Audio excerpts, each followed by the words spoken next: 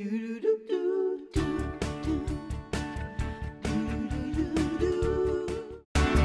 back, everybody. Now, an important part of a parent's job is to help children learn responsibility for their own health care. And here to lead a discussion about children's medical privacy is Dr. JJ. This is a really big subject, Dr. JJ. It is. It's just so important because we take care of kids from 0 to 21 typically. But there's that part in middle school where kids are starting to face bigger obstacles than just playground scuffles. Yeah. They're thinking about the opposite sex. They're thinking about the pressures that they might have from other kids. They may be having some problems at home. And to be able to give them that kind of space and time to have a private discussion starts to become the conversation with the parents. It's not always a popular conversation to have. No, I don't think my baby is only 22 months, but I don't think I want to leave my child alone with the doctor until she's like 20. What is that? I'm not even kidding. Why is this important? What is it? I know. I was in the maternity consultation with my daughter. Yeah. So what is the appropriate age, would you say, that the parents maybe need to sit in the little waiting room for a minute? I think there's two parts of this. I think if a parent senses that their teen needs space to talk to a doctor confidentially, because some parents actually will say, look, I want you to talk to my kid by myself because I can't get anywhere. That's one situation. But another situation is where we as a pediatrician, knowing our kids, we might start to see some red flags in their behavior, and we might want to have that discussion with them, especially if we know if their relationship with their parent isn't the most open one. So it gives them a safe haven. So typically around middle school, we start to sense that in some kids, and certainly by high school, it's very appropriate to do a risk assessment of our kids and make sure that they have the right guidance and the right information. And of course, we try to involve the parents in that, but we want kids to start to grow their own self-awareness, their own empowerment, their own sense of what they need in their health care, and enhance their communication with a trusted adult. I have to say, I mean, my kids close their door, bedroom door, I open it right back up. Good. Like, I'm like, nope, I want to know what's going on. Yep. So the idea at this point to put my kids alone in with the doctor, I'm a little bit like, I need to know what's going on. Not that I think there's anything weird, but I want to know about their health and whatnot. Right. I want to, Courtney, you have a question, I know. Well, definitely. I have 4 teenagers, and I'm always, struggling that fine line, too, of wanting them to grow up and take responsibility, but then what to say to them that first visit that they're going to go alone with you to their pediatrician, and I'm going to stay in the lobby, So what do we say to them? Well, I think what you can do is say, look, you're in middle school now or high school, whatever age that you mutually deem that to be appropriate, and say, you're going to be treated as a young adult now. This is such a privilege. This is such an amazing right that you and Dr. JJ or whoever can have some private time together. So if you have concerns that you're not comfortable talking with me about, you can talk with her knowing that she will keep things confidential for you. And so it really can be a privilege rather than a punishment or a sense of hiding something. Wait, hang on. When you say confidential, yes, that opens up a whole category. Of course it does. Here. Of course it does. I mean, if there's something going on with my child, and they're like, if there is something wrong, are you required to tell a parent? Right. Because we want to know. We have to know. Here are the way the statutes and the laws go right now. All kids in the middle school to high school age, 12 and above, have the right to have confidential conversations with their healthcare providers with regard to birth control, sexually transmitted diseases, and mental health. 12 and above? 12 and above. And I know you're registering that with shock, but you would be shocked to know that many kids have entered those arenas. Oh my God! Even before. Oh, absolutely. And come on, you remember middle school. 12 years old. But as they anticipate, a negative response from their parent, where are they going to find a safe place to get the right answers to their questions and appropriate guidance? Well, let me ask you, what then if something happens to this child that has told you that they are sexually active, and then you have the responsibility that you didn't tell the parent? Well, or eating disorders. Because that's so prevalent right now, too. If you notice something, we need to know how to handle it. So here are the rules with that.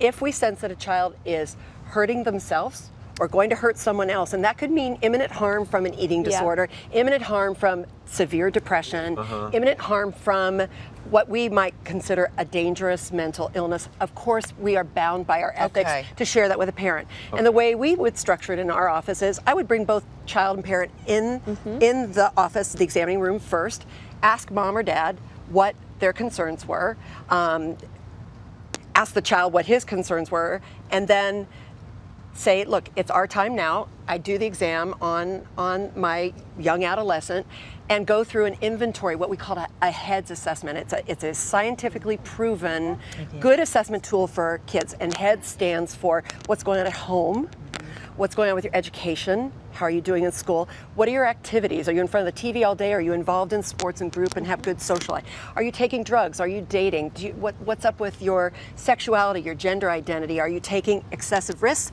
And lastly, suicide. Are you at risk for suicide or depression? And this basically is an umbrella tool that we've used now for over 20 years that helps us in a confidential manner to get the right answers.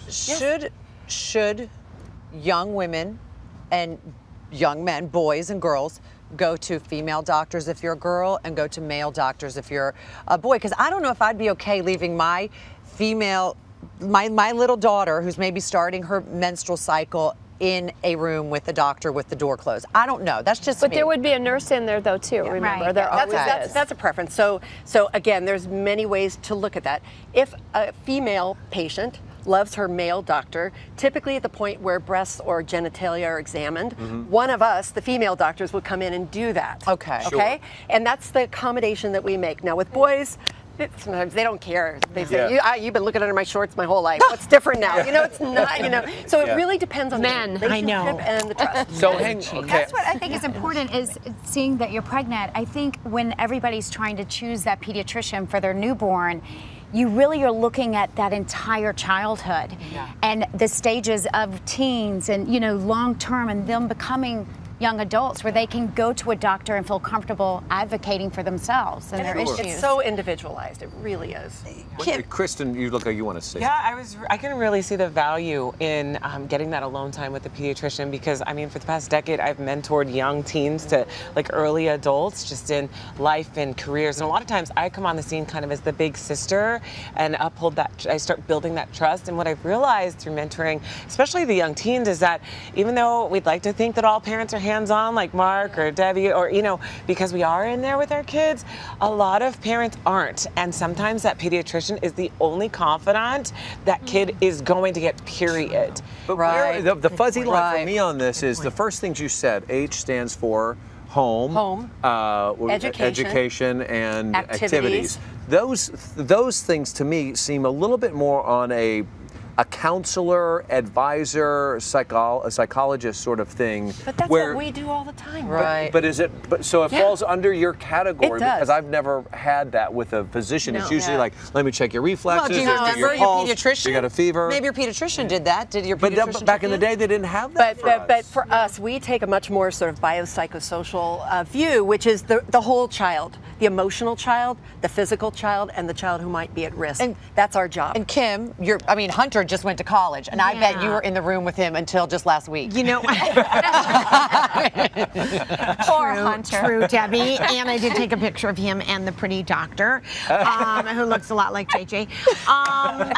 But I will tell you, in all honesty, when he was, I think it was 13 or 14, our male doctor that had been his pediatrician asked to be alone with him. And I was a little like, wait, I'm not a good enough mom. When you do feel like, but then he explained that he wanted to ask some questions about activity with his girls his age.